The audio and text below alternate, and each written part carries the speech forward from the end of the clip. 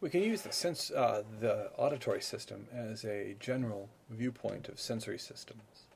So transduction, what happens to take sound energy and convert that into a change in membrane potential, delta VM. That's what happens here in the cochlea. And the receptor cells, actually the cochlea, I'm pointing to the semicircular canals, the cochlea is right there. That's cute. Anyway, so that happens in the cochlea, and the cells that do this are hair cells. Hair cells are the cells that have an unusual arrangement. They have a long stereocilium and a series of smaller ones. So we'll get to exactly what they do shortly. And the information then is carried by ganglion cells, spiral ganglion cells, from the hair cell. So they gather information from hair cells.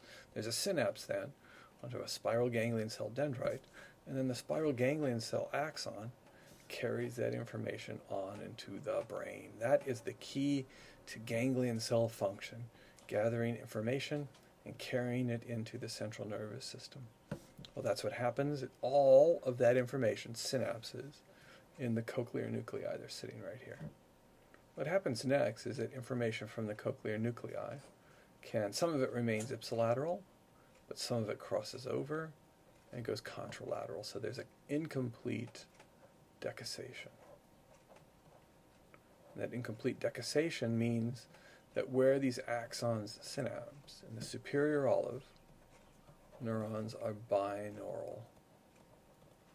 That information then, through a couple of steps, there is finally an obligatory, that is a necessary synapse for all auditory brainstem inputs.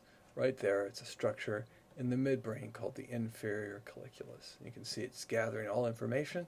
It then targets a nucleus in the thalamus called the medial geniculate nucleus. So this accents the role that thalamus has. One of the key components of thalamus is that all discriminative information that makes it to cerebral cortex has to synapse first in the thalamus. So a synapse in thalamus, thalamic neurons then give rise to axons that terminate in an area of cortex that is by definition then auditory cortex. It's getting an input from the medial geniculate.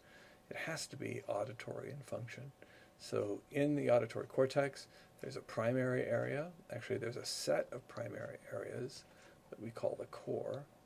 And then there are association areas. Association areas are areas of cortex that get input from other areas of cortex that makes their primary drive. So, for example, primary auditory cortex would talk to an adjacent area, and that adjacent area is now responsive to acoustic stimulation because it gets an input from the primary auditory area. So association areas, and they come in a couple of varieties. One's called the belt, and the other is the parabelt. And we'll talk about those separately. So auditory information starts with transduction. It ends in perception.